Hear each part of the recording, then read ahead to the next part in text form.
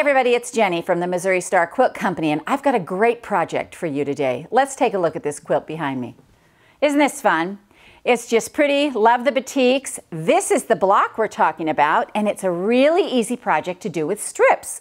It's all about those 2.5-inch strips. So to make this quilt, what you're going to need is one package of 2.5-inch strips, and we have used Paradise Petals by Kathy Engel for Island Batiks, and it's gorgeous line. You're also going to need 1 3/4 yards of black background fabric, and that's going to take care of all these squares and this first border. For this outer border out here, it's a nice 5.5-inch border, and you're going to need 1 1/4 yards for that outer border. So let me show you how to do this, because this is really fun. So you're going to go through your pack, and I have a bunch of strips that are opened here, and you can see how pretty they are. And you're going to choose 3 strips, and you're going to sew them together. Now I have some sewn together right here. So I have a set of these already sewn together right here. And you can see I've sewn them together using my 1/4 inch, and they're all ironed toward me. And we're going to make some cuts on this strip set. And the first 2 cuts we're going to make is 6.5-inch square. Now, you're going to want to measure how tall yours are. So however tall they are, that's how wide you're going to cut them. And if you do the exact 1/4 inch, they're going to be 6.5. And I'm just going to straighten up this edge right here in the front that has all your little selvage. Now, with a batik, you don't get much selvage. And so it's, you know, you're not losing much there. There's no little holes or anything like that. So we're going to count over 6.5, and we're going to cut 2 squares that are 6.5, and you're going to do this out of each strip set. So there's our 2 6.5-inch squares. And then we're going to bring this over, and we're going to cut 2 12.5-inch pieces next. And I'm just going to straighten up this edge right here. And then cut two 12.5-inch pieces. So I'm going to count 1, 2, 3, 4, 5, 6, 7, 8, 9, 10, 11, 12.5 right here. And I'm just going to trim those and cut. So once you cut your 12.5-inch, you're just going to set this aside, and these are going to make the strips for our block. Now we need to cut 6.5-inch black squares as well. So you're going to take your background fabric, you're going to cut 6.5-inch strips, and you're going to subcut those into 6.5-inch blocks. Now, one thing to remember is that when you sew your seams together, if your block comes out a different size, again, this one was 6.5, so we cut it 6.5 to make a square. Say it came out 6, you'd want to cut these to match it at 6. So just remember that, you know, because it depends a lot on your seam allowance, and I don't want you to feel frustrated because the seam allowance isn't quite right. So let me show you how we put this together. We're going to take our first black square, and it helps me to build a block first. And I make sure that I'm going to pick one color, and I'm picking the light purple, and I'm going to put those toward the center of my block, just like that.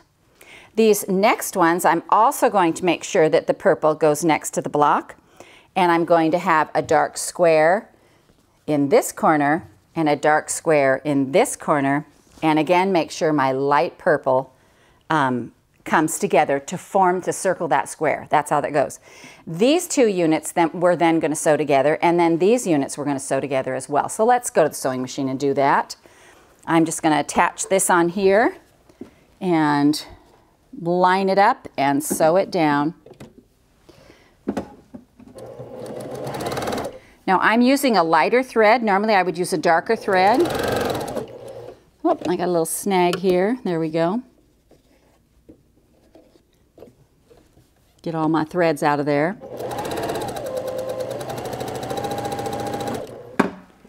And then we're going to do the other side.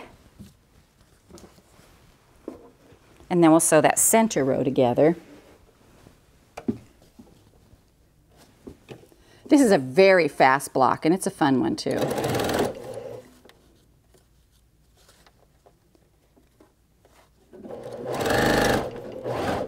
Oh, my thread's unthreaded.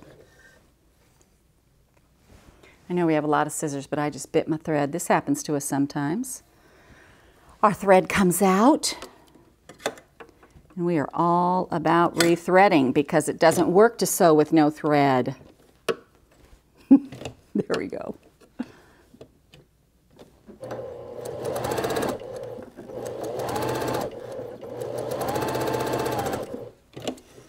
Alrighty, and now our center, we're going to put this, and we're just going to make sure that we remember that the purple is going toward our black square.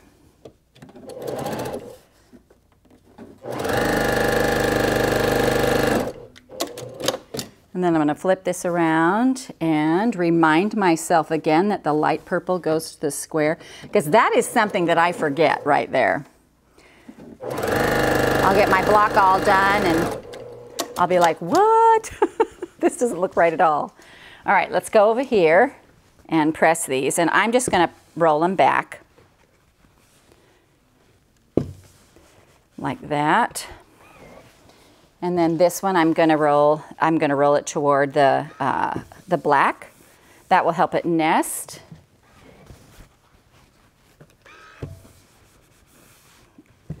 There we go. And then we're ready to put these on this side and this one on this side. And see, these are your only seams you're matching up, are these two right here. So we're going to lay them on top of each other and sew down. And this makes such a nice big block.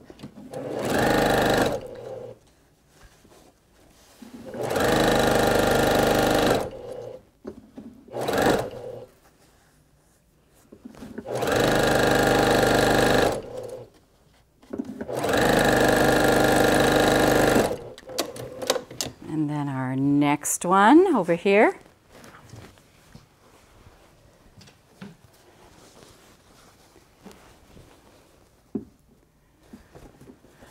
Okay.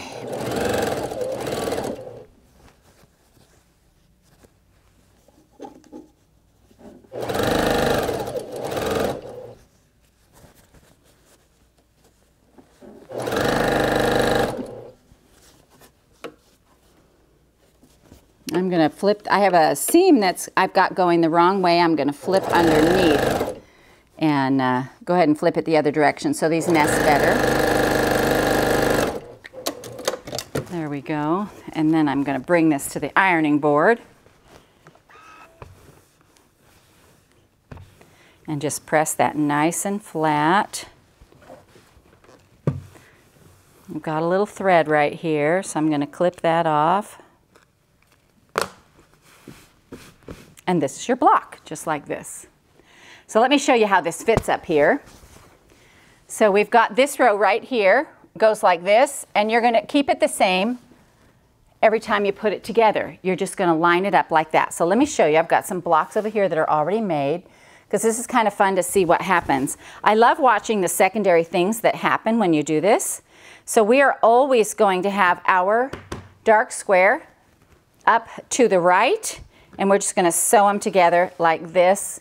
And you're going to have 3 in the top row like this. And then here's our top row right here, and 4 down. That makes a pretty good size quilt. And you're just going to lay these on top of each other, sew your 1/4 inch seam, and sew them down.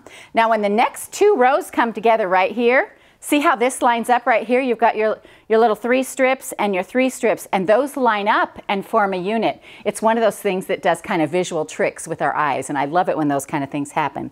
So let me see what size this quilt makes, because it's a pretty good one. It's 68 by 86, so it's a good size quilt. Let's look at the backing on it. That's fun.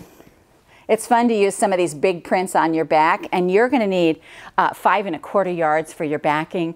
And so it's just a great project, easy and quick, a lot of fun. Don't hesitate to play with that layout. I mean, if you start changing your layout and putting your squares together, you're going to get all kinds of different things. So don't be afraid to try that as well. And we hope you enjoyed this tutorial on the Town Square quilt from the Missouri Star Quilt Company.